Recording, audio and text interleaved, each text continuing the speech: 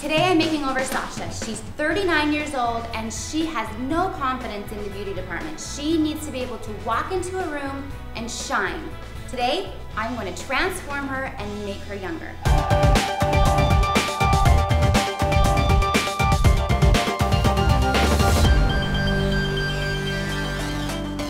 Sasha is already beautiful, but we are going to take her hair and makeup to a whole nother level. We are gonna cut that damaged hair off. I'm actually gonna straighten her hair, and then we're gonna finish off her makeup with a very clean, fresh, polished, sophisticated look that is perfect for her job. Are you ready to go? I'm ready. Let's do it. I want to actually stand out. You know, I'm a photographer and I'm always behind the scenes, but it doesn't mean I have to be that way in my own personal life. So this is really important for me to just feel like I can step out and be noticed. When you're straightening your hair a lot, you obviously want to continue to condition it quite often because it will dry your hair out.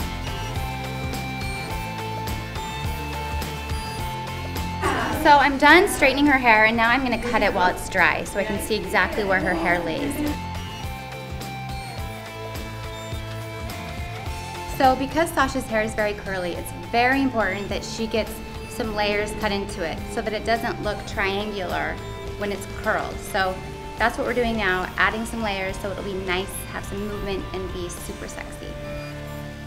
My plan with Sasha's makeup is very simple. To just enhance her own natural beauty, I'm gonna fill in her eyebrows and I'm gonna make her skin look beautiful and flawless. So with Sasha's makeup, what I'm doing is I'm applying a bronzer to the high points of her face, and then I wanna go in with a pop of color to just bring it to life, and I'm gonna apply that right on the apples of her cheeks. So eyebrows are essential in really finishing off the look. A little trick about how your eyebrows should be shaped. If you were to look into a mirror and hold a pencil straight up against your nose, that's where it should start. If you keep it against your nose and put it right in the middle of your eye, that's where the arch should be. And then if you take it all the way to the end of the eye, that's where it should end. And so for most people, they kind of cut it off right through here.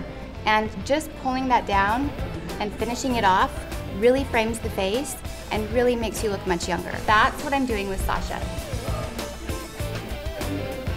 So I'm done with Sasha's makeover, and now it's time for her big reveal.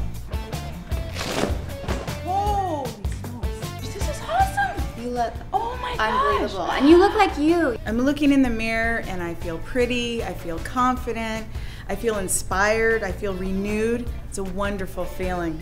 I'm very excited to go home to show my look to friends and family. I think they're really gonna be surprised and really gonna be happy for me.